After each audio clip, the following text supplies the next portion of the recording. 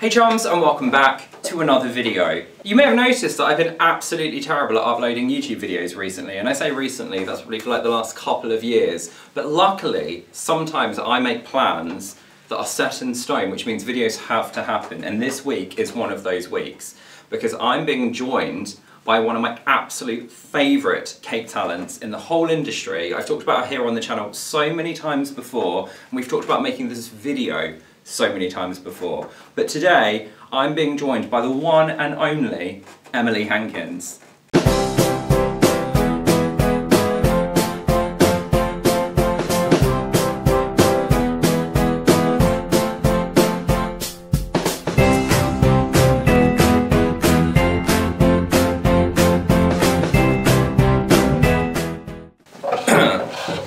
Hi! So natural. So Emily, for those people who don't know you, more for you to start with, but for those people who don't know you, who are you? Who is Emily Hankins? Well, I am a cake painting specialist. So I specialise in cocoa butter painting, and I paint wedding cakes primarily. But I also teach, and that's something that I really, really love. I'd like to point out, she says she's a cake painting specialist. She literally just won the Cake Masters Magazine Award for Best Painted Cake, yes. 2022. Yes. At the same awards where I won Rising Star of the year, 2022. Award winners right here. We are. We should have put them on the table. Yeah, mine is over there. But anyway, paranoid that I just heard the door. I probably didn't. I'm going to go and check the door. It's all natural. He's peering out the window now, guys. Sometimes, like, the doorbell, I've got two doorbell things, one in here and one in the office, and the one in here doesn't always ring. So anyway, you are very much kind of like one of the pioneers of this type of artistry, aren't you? There's probably you, Rose on the Cake. Yeah. Natasha Collins. Natasha Collins was who else I was thinking of, and then there's a couple of other people who are kind of coming up at the moment who I'm very excited about. Yeah. But you have a very distinctive style as well, don't you? Yeah, I think my style is very different to maybe some of those other people, because I come from a kind of graphic design illustration background. So when I used to paint on canvas many years ago, I always painted with acrylic paints and oil paints. So my style is very precise and very. The paint that I use, the cocoa butter paint, translates really well if you're used to painting with oil paints or acrylic paints. Whereas I think a lot of other cake painters have more of a kind of watercolour style. So that works very well if you're painting maybe with dusts or mixed with like a rejuvenator or an alcohol or something. So like a strong alcohol. So it's a different sort of style, and I think my work is very floral and it's very graphic, so it's very bold and graphic. I started doing this like 10 years ago. It's been 10 years now since I've been, since I launched my business. I was like 12 back then. Me too. Yeah, me too. Yeah. Back then people weren't doing this. No. So I think I was really kind of in the right place at the right time, and it's been really lovely to see painted cakes have a real kind of evolution in that time. Well, they're now, most of the big cake shows have a painted cake category, don't they? Absolutely. Obviously the award shows now recognise painted cake within its own category, so it's really exciting, and as I say, so excited that you're here, because Emily is going to show me how to paint on, well, I say on cake.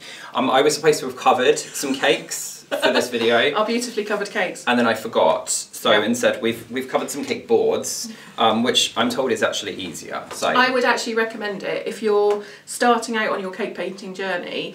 Covering cake boards is a really good way of practicing and playing. It's like your little canvas. Because then you don't have to do the kind of almost like... Absolutely. And you haven't got to worry about the faff of a perfectly covered cake and then having that kind of blank canvas moment where you're like, well, I don't want to touch it now because it looks perfect. I'm kind of like that now. Like with It's going to be fine. We've been talking about this for a long time, Rob. We're going to do some painting. And also we've been talking about it for a long time this morning. I've been here for about 2 hours and I found every single way I could possibly find every reason to delay us to start painting. But we're going to do it. So before we begin, there's kind of, you've got your like essential kit, haven't you? Yes. Starting with your paintbrush collection, which actually, again, if you've been watching my videos for a long time, Emily sent me these. I did. About 2 years ago. And they're completely untouched. Yeah, they are, because I was saving them for this video.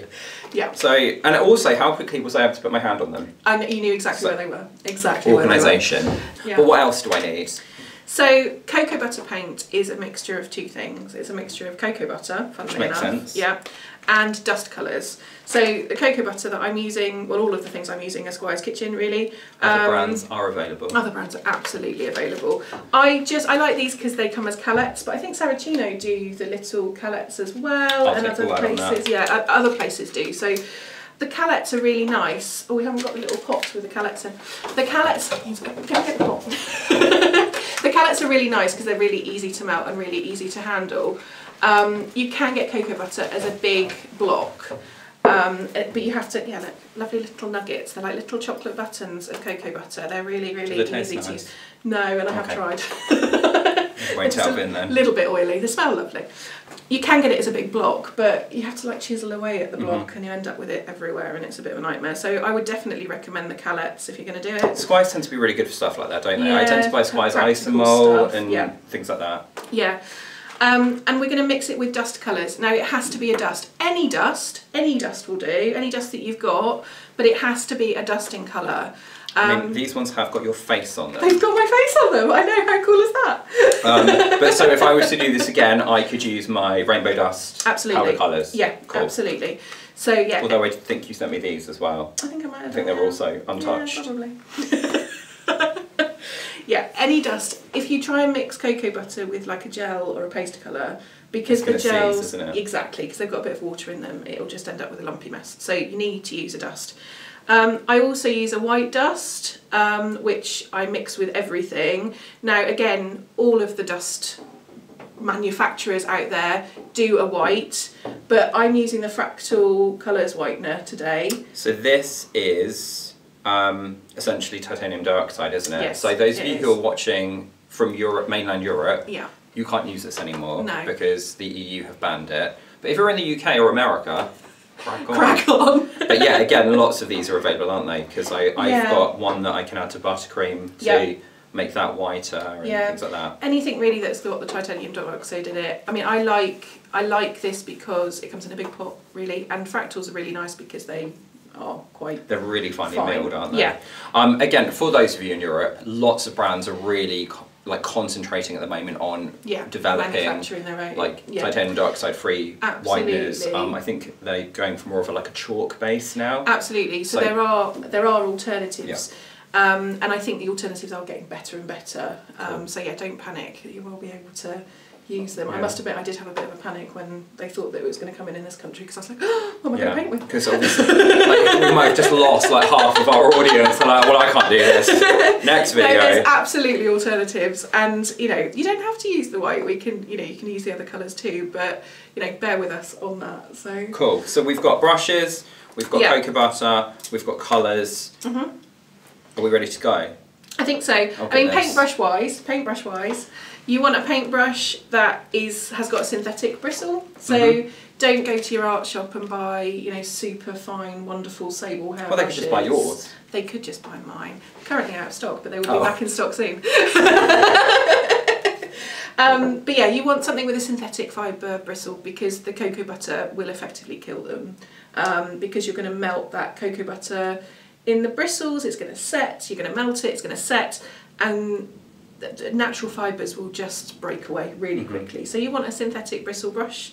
And that's really all of the kit you need, other than a bowl of boiling water and a plate, which we're going to get in a minute. And that's to keep the cocoa butter melted, isn't it? The cocoa butter melted, that's all you need. Stuff. Sweet. Yeah, you don't need loads of stuff for cocoa butter painting, which is also a really cool thing. Okay. You ready for this? No. So we've got, for your benefit, we have a bowl of excruciatingly hot water. I might have burned my fingers. With a plate on top. Yeah. What's next? So I do this because it melts the cocoa butter and it's going to keep the paint warm and fluid while we're doing it. I mean, lots of people do it in different ways, like with a candle or various things, but I just think this is the easiest way because you've always got a bowl and a kettle and, you know, a plate, and you can move it around to wherever you're painting, so it's a really good way of doing it. So once your plate's got hot, which happens really quickly, you're going to want to put some of these calettes onto your plate. Now you only need a couple. You just want sort of like 4 or 5 to start with, You don't want to put like a whole handful on there because you'll end up with a swimming pool and then you'll be fighting with it the whole time. So just a couple, and they melt really, really super quick once your plate's got hot. You'll notice if your water's not hot enough, or when your water cools down, things just will start to seize and won't be as nice and fluid as they are now. So first thing we're going to start with is some white. That's a lot of white. Yeah, you'll use more. I'm going to put some on there. There you go. Thanks. You're going to use more white than anything really with this, because it's our base, kind of the base for every colour that we're going to be mixing. White tends to have the white does tend to have the body.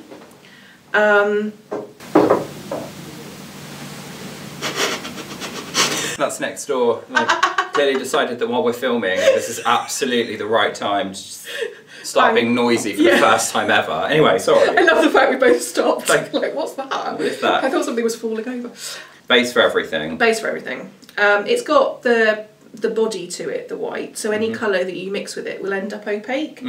If you start mixing some of the colours and you find that they're translucent when you put them onto your board, then by adding just a tiny touch of white you'll get a lovely opaque finish. I'm going to start by mixing, look, my paintbrush Paintbrush has got yellow in it. Paintbrush has got yellow in it, so I'm just going to rinse that through. Cocoa butter, you can mix the wash the cocoa butter out of your paintbrush with hot water and massage a little bit of washing up liquid through it. Which brush are you using there? A nice flat brush. I like to use a flat brush because you can scoop your paint up and get it on. That one would be a good one. That one. Yeah. Cool. But sometimes you find there's a little bit of paint left in the brush. So when you start melting it in the cocoa butter, there'll be a little bit of paint, but it's fine. This is why you just keep them for 2 years and don't touch them. Well, there is that, yeah, because they're lovely and clean now. Okay. So we're going to mix the white first. So you're going to take some of the cocoa butter over to the white and mix it. You don't want them to bump into each other. Just scoop it up, that's it. And then mix it with the white. And we're going to mix a nice puddle of white paint, really. And you want to kind of get mixing and start with a really good puddle of that white, because then you don't have to keep going back and mixing it, really. And you want it to be the thickness of an acrylic paint. Don't be scared of mixing too much. You want to mix as much cocoa butter with that white as you can and get a really good puddle of it going on, because when we start putting it on the board, we're going to put it on really thick. So you'll find that you'll use loads of paint. So you want to mix a good puddle of it. And on that note, what are we painting? So we're going to paint some anemones today. And that's the flower, not the fish thing. That's a... Yeah, I know. I think they're spelled slightly differently, aren't they? I can never remember which spelling is which. Yes, we're not painting sea anemones. We're going to paint anemone flowers, and they're a really easy starter flower. I think there's different sort of shapes of flowers, and this is what I would call a saucer flower. So it's a round flower with a round centre, petals that radiate all the way around. So it's a really easy flower to paint. And once you've mastered the structure of this one, you can change it slightly into all sorts of different flowers. So an anemone is a really good starter flower. It's quite quick to paint and quite easy. So how are you looking? How am I looking? Now you're spreading your paint out quite a lot, so it's not, you're mixing more, but so it's... are you? Well, yeah, I know, but I've mixed more than you. Yeah. You need to keep mixing. Get a really big puddle of it, rather than Can't help being dainty, Emily. So we're going to start with some pink. So this is rose, but yeah, any pinky colour will do. And just put a tiny bit of that on your plate. Now, if you were painting on a coloured sugar paste, like a black or a different colour, good skills, then you'd want to paint what we're doing in white first.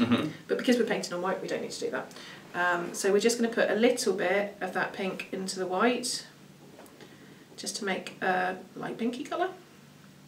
But anemones come in all sorts of different colours, so you can do whatever colour you want, but we'll just do pink ones. So, an anemone flower. We're going to start by marking out the centre. Okay. Stop looking so terrified. Absolutely terrified. Just going to pick up some paint on your brush. I'm just going to melt the gack again. Or you can wipe. Okay. Right, so let's do it right smack bang in the middle of our board. Okay. I'm just going to paint a circle. So just Really simple circle, and that's just marking out the centre of our flower. Are you leaning on the board? Now, I'm leaning on the board because I know this sugar paste is hard, and you always want to paint on sugar paste that has hardened if you were painting on it when it was soft. But obviously, if you're painting on a real cake and things, you don't want to be leaning on it. So a really good way of supporting your hand so you don't have to hover and shake, is if you use your other hand on the table as in a V shape, put this hand into it, and then you don't have to lean on your board. You can just hover, but it takes the shake away. Okay. So, just a simple circle in the middle. Oh my god, so stressed. That's it. That's it. Perfect. That's all you need. It's not really a circle though. That's there we fine. go, that'll do. That's fine, that's fine. It's all you need. And now we're going to position our leaves. Now, anemone flowers tend to have not leaves, petals. Petals, okay. Anemone flowers tend to have 5 petals. I haven't made them out of sugar before. Have you? I have. Impressive. So you know exactly what one looks like, so there's no excuse for your painting not to look like an anemone. So we want to put 5 petals around here. Now we can just start painting the petals, or you can mark them out before you start. So you can paint like a little spider. So you can do, that's going to be one side, that's going to be the other side of each of the petals, going all the way around until you get to 5. So that's 1 petal, 2 petals, 3 petals, 4 petals, 5 petals.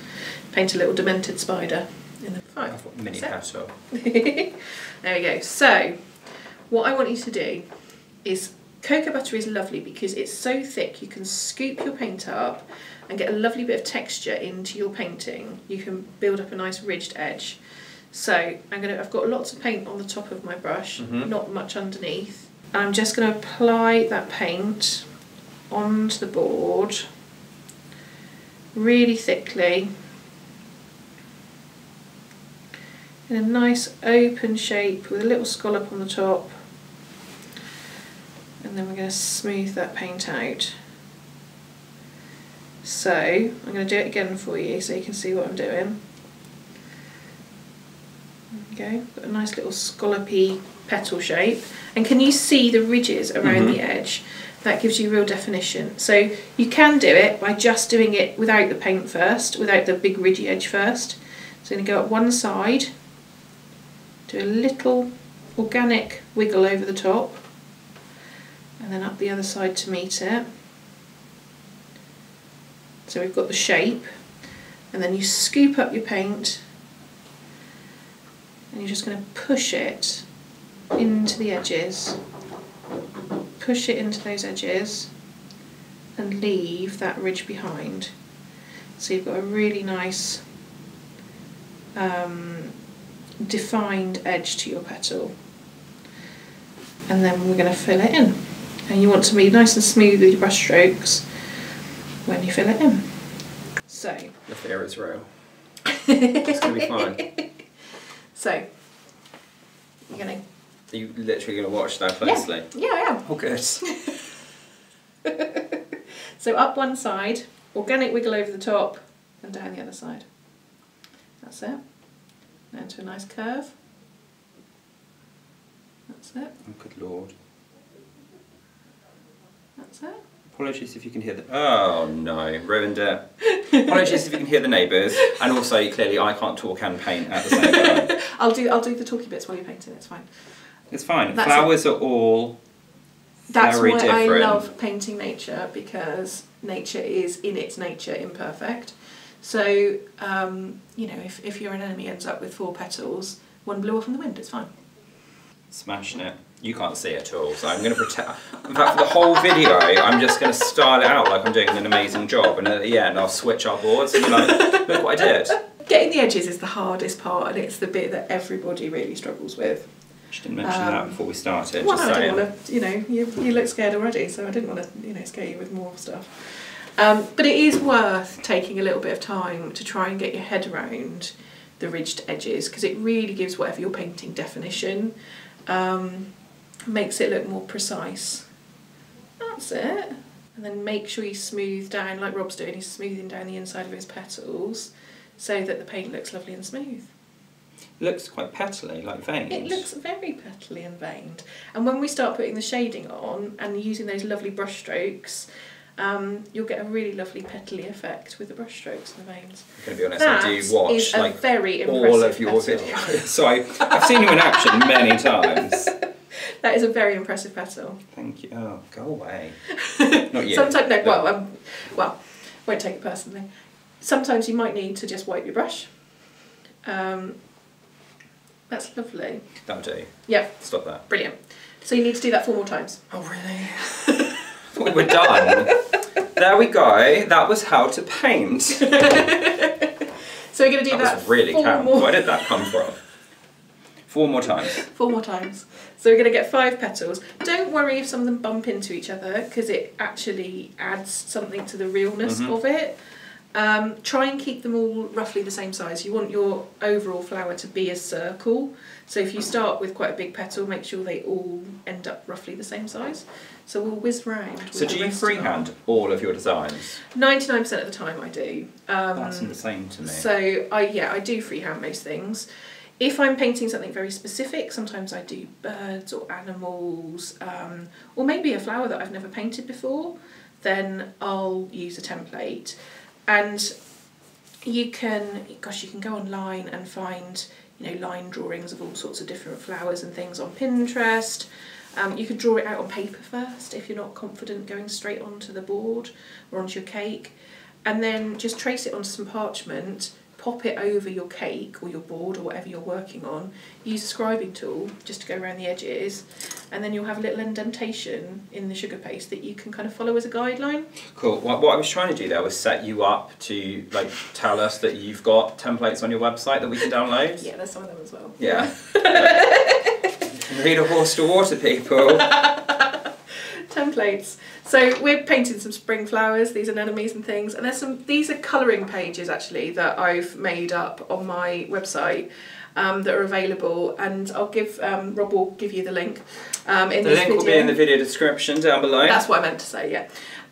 So that you can find them and you can print them off and use them as a template, or you can use it as a colouring page if you want, just to practice your shading, because lots of people get confused about where the shading goes. Can I use them for colouring? I've got some pencils. I could just do that. You could just sit here and do some colouring in while I'm doing the painting. So you can absolutely use templates. But I do, yeah, for my work when I'm working on wedding cakes, I do 99% of things freehand. That's very impressive. I like to teach freehand too. So I much prefer teaching people how to paint freehand, because I think you spend more time thinking about your own brush strokes and about what you're doing and developing your own skill than worrying that it doesn't look like mine. So that's why I tend to teach freehand too. And if you accidentally smush your scallop, that's fine, isn't it? Because again, all flowers are different. Cool. Are you going to laugh every time we start filming? Makes me jump every time you do it. I'm like, what? What's he doing? I'm going to explain that to people. So when you're filming a video from multiple different cameras, what you do is you clap, so that you can then see that sound on all the different bits of footage, and you can sync it so that you then have all of the video footage synced. It's like the same principle as a clapperboard in Hollywood. Every time I do it, she jumps out of her skin and then starts laughing. There's no warning though, you're just walking over here and suddenly turning on the cameras would be a bit of a giveaway. But anyway, so we have painted passable petals. I've also smushed my cake board with my very heavy arm. So this is mine. From a distance, I bet it looks great. Yeah, yeah. It looks lovely close up as well, I can tell you that. So we've done our first layer. So this is our base layer. So the next thing we need to do is... How many layers are there? Depends really what you're painting. Okay. But with this, there's probably only going to be sort of 3 or 4 layers. So, and they get a lot quicker from So I here have to do it 3 or 4 more times. Cool. But it gets a lot quicker from here on in. Okay. This is definitely the hardest bit, and this is the bit that takes all of the time when you're painting a cake, is getting all your base layers on. So we're just going to add on our plates, we're going to add a little bit more of our pink to make a mid colour. So we started with the lightest colour. Always start with your lightest colour, and then we're going to mix a mid colour. So somewhere that's in between, the raw colour and the light colour that you've mixed already. So you want a mid pink. So I always say that your darker colour, your shadow, your petal will always be darkest where it meets the centre, Mm-hmm. and it will be darkest where things overlap it. But so if we always start our shading where petal meets the centre, so I'm going to apply my paint to that bottom section, and I'm going to take a lot of paint out of my brush. I don't want too much paint in my brush, and I'm just going to use my brush to blend that colour up. And can you see that I'm... Not really, because the light's reflecting on it. I can see this paint. Lovely, thank you. I'm following the curve of my petal. So I'm following the curve of my petal. I'm not doing straight lines, I'm doing nice curved lines. I'm going to be that irritating person now who starts when you're still explaining. Go for it. So at the bottom, and then curve and spread that paint up with your brush. And you need to be quite quick because that paint will set. And you don't need too much paint. You know, the amount of paint we used for that first layer, and now we're using a lot less paint doing this second layer of shading. So you're going to do that on each petal. That's looking really nice. Yeah, cool. Yeah, that's looking lovely. As I say, because what you can't see is there's a massive window there, because natural light is helpful. However, it means that the light is then bouncing off Emily's paint. So I can't actually see what she's painted. I can see the outline, Okay. but it's just shiny. And that's going to be my excuse for the rest of the video if anything goes wrong. Are we ready? Mm-hmm. Lies. Lies and lies. Okay, what's next? So, next stage, we've done our mid shading, now we're going to do our dark shading. Okay. So we want to mix some of that pink. And what happens if you've run out of space on your plate?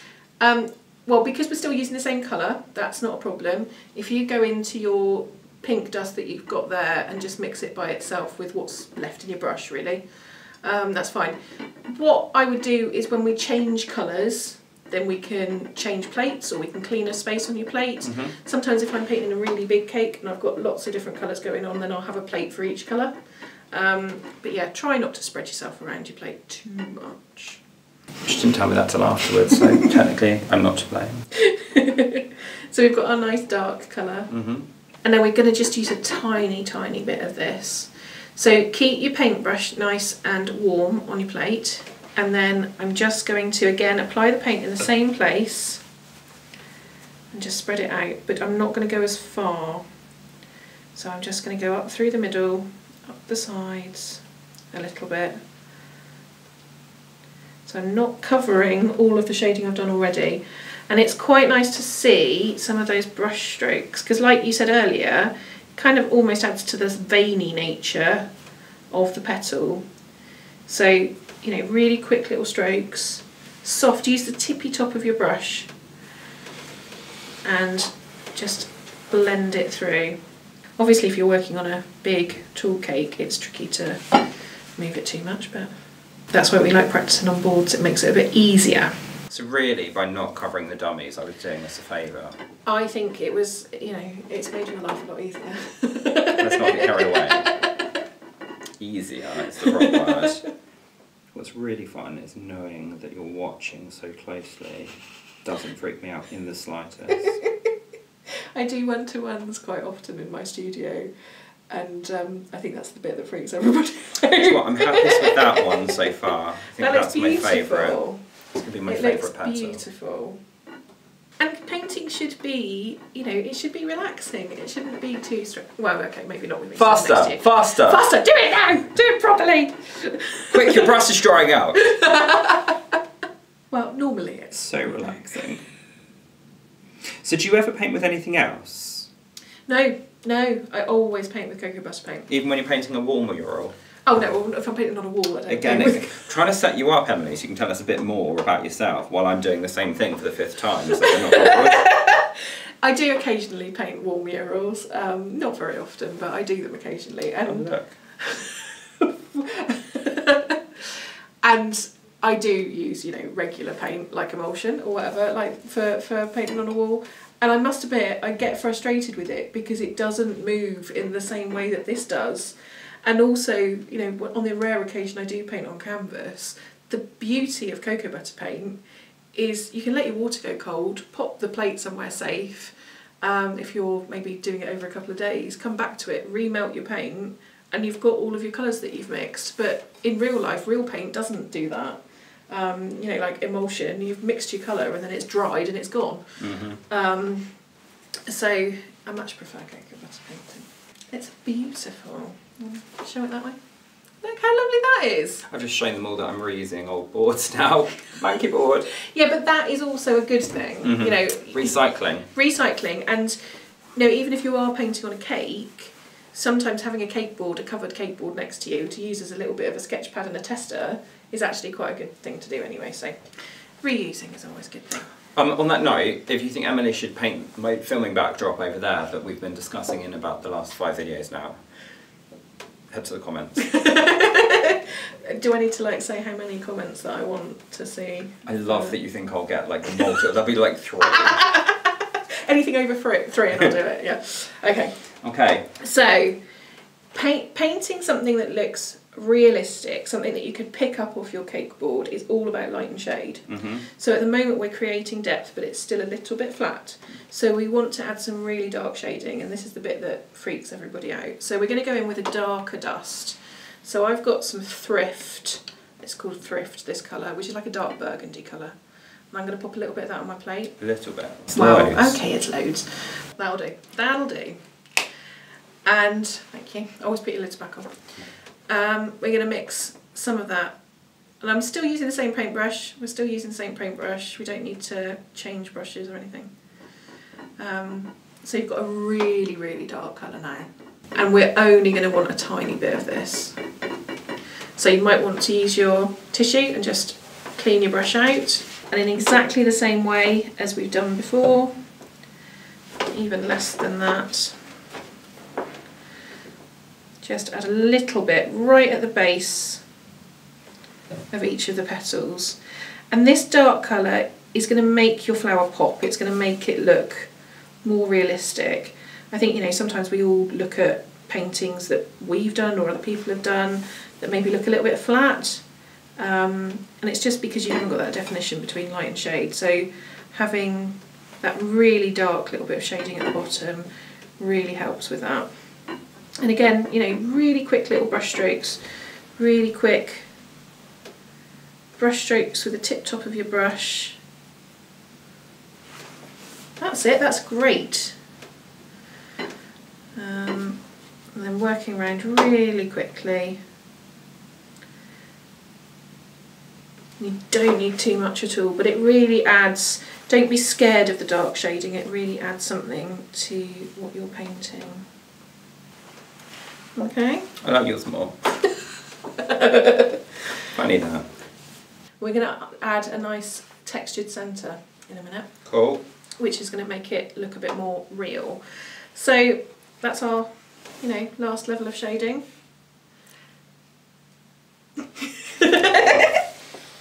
Editing Rob here. So Emily and I actually worked on these paintings for hours, and I'm not joking when I say I have literal hours of footage. And I remember when we started filming, I said to Emily, I want this video to be around about 10 to 15 minutes long. As you can see, if you've stuck with us this long, we are now, I think, around about 30 something minutes. So I've made the reluctant decision to kind of dump quite a lot of footage, which is a shame because Emily gives so many amazing tips, but equally you've stuck with us this long already, and thank you for that. But I also don't expect you to sit and watch a video that's essentially 4 hours long. So what we're going to do is jump ahead to when we're kind of finishing things off, and then we'll show you what we achieved. And yeah, you can tell me what you think down in the comments. Were we videoing when I asked if you were worried that I was going to come for your gig and you started laughing? I think the camera might have missed that. Yeah. Oh yeah. That happened. Anyway, when I finish this last little bit, people watching, yes, bless you for how long you've been watching. If you're still there, if you've made it this far, if people want to know like more about this and would like to have a go and things like that, where can they come and find you to do this? So you can find me in all the usual places on social media, at Emily Hankins Cakes, and I do have an online masterclass on my website. Ooh. What I will do as well is I will put Emily's social media links down in the video description as well, so you don't have to go hunting for her. I'll literally have like Facebook, Instagram. She's not really active on. You're on TikTok though, aren't you? TikTok, I don't do TikTok anymore, as you know. I only did TikTok to make my teenage son jealous or embarrassed. More to the point. Yeah. So you can find me there, and yeah, I have an online masterclass on my website which is available. And I do lots of live videos on Facebook and Instagram and things, and there's lots of tutorials and little live videos and things around. Well, but if you were to give somebody like, this is my #1 top tip, come here first, would you say your masterclass is the best place to go? Yeah, absolutely. And it's a real kind of start to finish masterclass. It's everything from drawing out a template, marking up a cake and where you're going to put your flowers, to mixing the paint, how to get your paint to the correct consistency, to painting a range of different flowers. And you know, the masterclass is how to create a very kind of decorative 3-tier cake, but all of those little, you know, tips are things that you can do individually. You don't have to create the whole big creation. Cool. You should be really Shall we show you that? Yes, the grand reveal. Are you ready? Absolutely, you've got to do it the right way. There we go. So there we go. That was my afternoon. After how long have we been talking about doing this now? Oh, years. Years, literally years. So after however many years, this is my first attempt at painting with cocoa butter on, well, cake. Cake. So I'm actually really proud of that. You should be super proud of it. It's gorgeous. It's lovely shading. Thank you. Beautiful shapes. Look at those ridges. I know. Thank you so much for coming down. It's an absolute pleasure. Been so much fun. It's an absolute pleasure. And genuinely, if there is interest in Emily coming to the Cake School to do a class here, I know, to be fair, my YouTube subscribers are kind of spread all over the place. But if any locals are watching and you would like Emily to come and do a class in the Cake School, do let me know down in the comments and we can see what we can do. And if you'd like to see it back here on YouTube as well, let me know in the comments. But yes, so make sure to follow Emily. What was that? Emily. Make sure to follow. Wow. I've worked him hard today. Really There's been a lot of concentrating. Make sure to follow Emily on social media. If you are interested in painting on cakes, do check out her masterclass. Again, I'll put the links down in the video description, and hopefully we'll see you back here again sometime soon for something else. Maybe I'll show you on camera how to make scones properly. But until then, as always, take care and happy baking. Bye everyone! Bye.